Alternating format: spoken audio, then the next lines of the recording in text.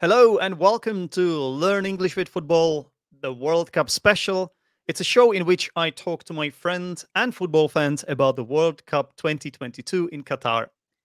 Stay tuned until the end because later I'll be clarifying some interesting vocabulary from this very interview. And my guest today is our regular from the Premier League show, Leontes. Hi, Yes. Leontes. Welcome back. Hi, Zdenek. Thanks for having me on this special. Yeah, it's you were one of the first names on the team sheet, and Great. let's talk about the World Cup because it's here. It's here. Yeah. Yeah.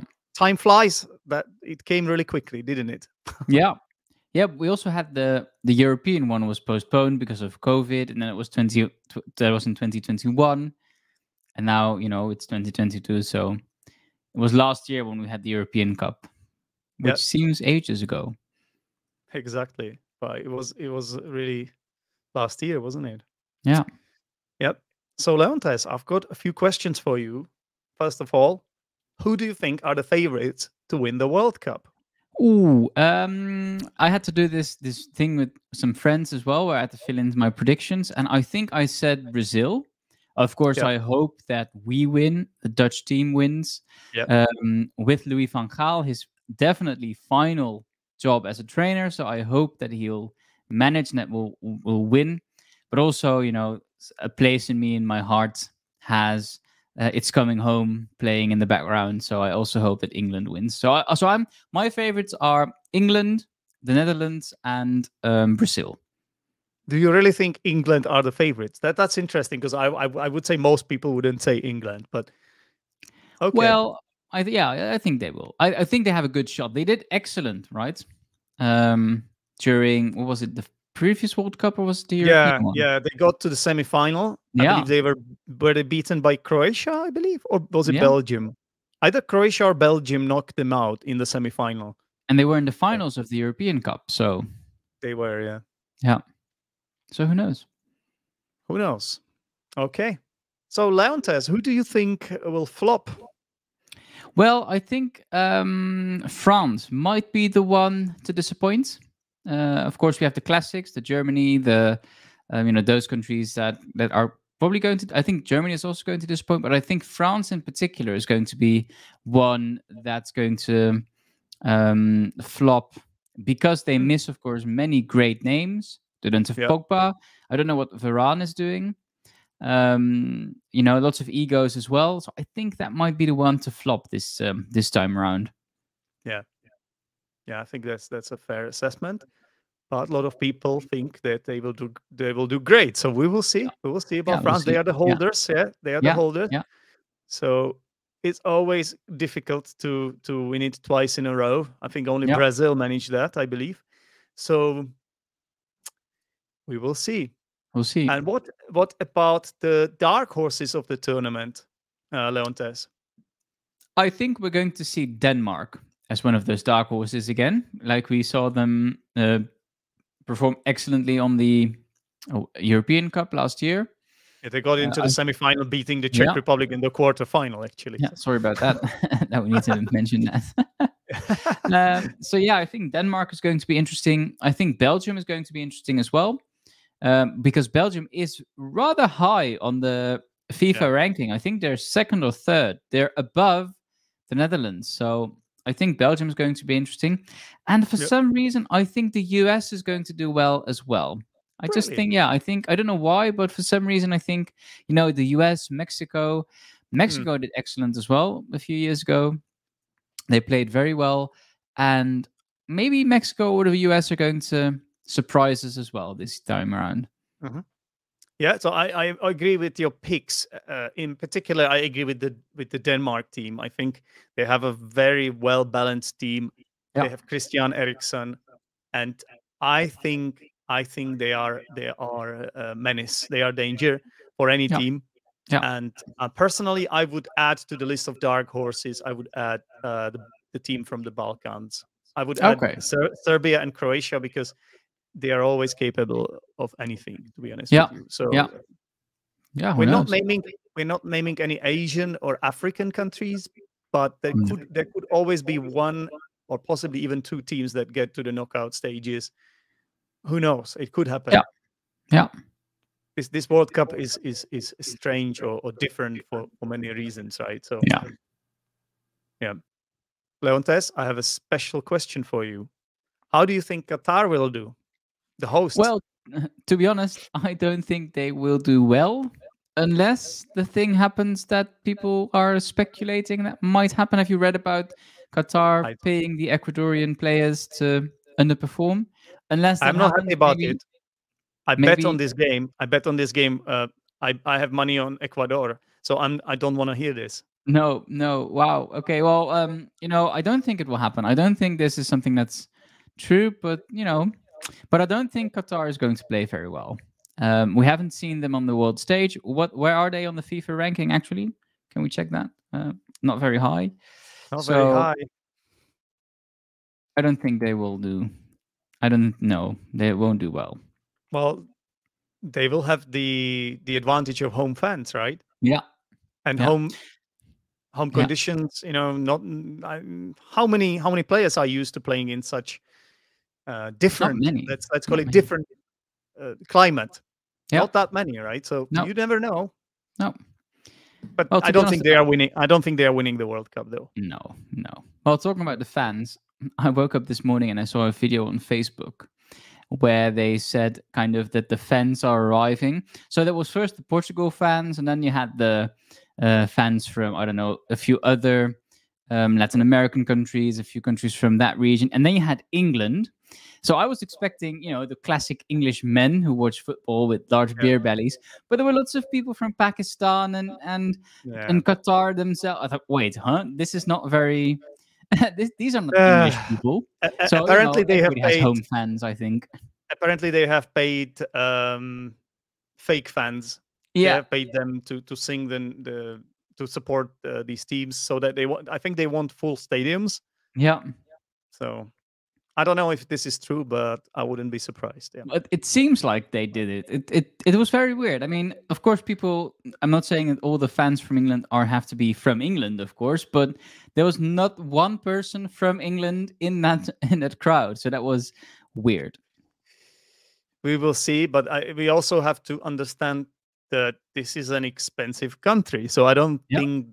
Okay, England might be one of the places that they could actually afford to go there. But can you imagine, like, if there will be any fans for poor countries from Africa or South America, or No. I honestly, I think,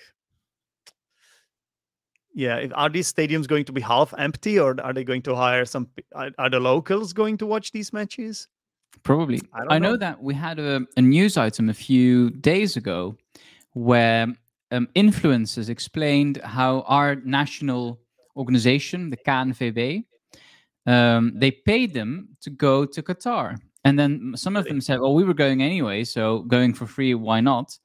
But, our country is very skeptical for some reason about this World Cup. We don't even have the decorations out. Yeah. So Well, I know that I, not many Dutch viewers are going. yeah, I quite understand why your country in particular is skeptical, because, in my opinion, it's one of the most liberal countries in Europe, and I subscribe to these values. So I am happy you are like that. But that also means that there's going to be a clash of cultures, Yeah. because in Qatar it's like a traditional Muslim country, right? So it's a big clash of cultures, in my opinion. Yeah. Now let's talk about the Dutch then, because you are Dutch after Yeah. all. So can the Netherlands get to the final? I think I think we have a good shot. We're definitely going to win the group stages, that's for sure, because we have one of the easiest ones. Yeah. So that's going to be easy. I think we can get how did Louis van Gaal gave one of these classics. He said we can come and end, which is in Dutch we have this saying we kunnen een eind komen. And that means that you can, if you try and you do your best, you can come kind of go a long way. You can go a Yeah. long way. That's kind of what he wanted to say. But then he Yeah. turned it into we can come and end. And I agree with him. I think we can come and end. We can go a long way in this World Cup. We can definitely reach the finals. We have very Yep. good players, right? We have Van Dijk, who is in the defense. We have Malasia in our defense. We have Blind, Ake. So we have Mm. lots of good players. Yeah. Yeah, so that was my next question. How good is this Dutch team? So you've mentioned a lot of defensive players, but Yeah. what would be your, let's say, what would be your biggest stars in the offense then? Well, we have Depay, Memphis, FC Barcelona, so that's good. We have Bergwijn, who played excellently at Ajax. Yeah. Luc de Jong. Hang on. Wasn't he at Tottenham, or is there someone else? Yeah, he was at Tottenham, but then he went back to Ajax. Okay. So that's a good player as well. We also have Frenkie de Jong, Barcelona. So he's also a good player. I think he's going to be the central key player in Van Gaal's team. Yeah. So yeah, I think we're going to do quite well actually, because of the quality of these particular players. Now I hope Depay, for example, loses his ego a bit and he plays with the team instead of playing for himself. Yeah. So I wonder what will happen. But traditionally, the Dutch have always been good. Maybe you're not talked about as much as in the past when you used to have players like Frank de Boer, Ronald de Boer, and Ruud Gullit, and all these excellent players. I think maybe at those times, that's when you had a stronger team. Even later, what's his name? The one that, Ruud van Nistelrooy. Yeah. Robin Robin van Persie as well. Robin van Persie, that's the one I wanted to name. And Robin. So I'm not sure. Maybe these names now that you're mentioning, they don't sound as glamorous as the one from the previous years. But that could be an advantage because there might be less pressure on you, and I'm sure you can play football. But at the same time, we are in time of this Belgium team. Like for the last decade, they have been better than you actually, right? So it's time to turn it around, Leontes. Yeah, I hope so. And I think Louis van Gaal is still an excellent coach, right? He's one of the best. So I think he's able to manage these young players, and using his tactics, using his skills, I think he can help them. I wonder what will happen. So yeah, I think we can reach the finals. Yeah. Okay. Who knows? Oh, good luck with that. Thank you. And that wasn't sarcastic, by the way. No. I wish you good luck. And a bonus question. You are a Manchester United fan. So how do you think the Manchester United players will do in this World Cup? So who do we have? We have got, so you mentioned Malasia. Yeah, so that's a United player. Okay. Yeah. Now Martinez. we've got okay, Martinez is playing for Argentina. And then we've got a lot of Brazilian players in your team. Casemiro. Casemiro, Anthony. Is there anyone else? No, I don't think so. Maybe just two. And then obviously Maguire for England. Yeah. Rashford. So how do you think these players will do then? Who will be the biggest star of all of them? Well, I think to burge in with the most obvious one, I think Ronaldo is not going to do as well as he wants to. Is he still a Manchester United player though? I don't know actually. Officially he is. I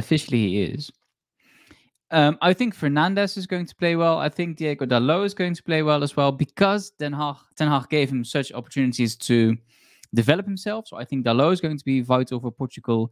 Casemiro is going to play well. He's played well with United and he's going to play well with Brazil. Anthony is going to do excellent stuff. So I think all of them, maybe except Ronaldo, they're going to play well. Maybe even Ronaldo might play well. But I think the United thing is going to haunt him a bit. Yeah, I think so too. I think it might affect Yeah. the atmosphere in the dressing room, but Yeah. maybe not. Who Yeah. knows? Who knows? And then obviously special mention to Harry Maguire, who has been under a lot of criticism. So Yeah. wouldn't that be a wonderful story if England did really well in this tournament and Maguire was part of it? Wouldn't that be wonderful comeback for him? I would Yeah, love I it. think so. And I I would love think it. I think Southgate really believes in Maguire for some reason. Yep. He's always, even in his darkest hours, Southgate supported Maguire. Same as Ten Hag and Ole Gunnar Solskjaer, of course. Yep. But for some reason, he really believes in him. And I think I've got to mention Rashford. Rashford is also going to be great, I think. And I Mhm. think if Rashford does well now with the World Cup, I think he's going to have an excellent second half of the season. Okay. Fingers crossed. Thank Yeah. you very much, Leontes, for featuring in today's show, and Thanks for having me. good luck to the Dutch team. Yeah. And I see you're also supporting us with your orange shirt. Well, it's actually red, but Oh. it's the light. The light Oh, makes yeah. it look orange. But yeah, why not? Why not? I will be supporting the Netherlands for you. Great. Same as how I'm supporting Arsenal for you. Thank you very much. And you viewers, stay tuned because I will be explaining some vocabulary right after this. All right, bye, Leontes. See ya. Good luck. Oranje boven.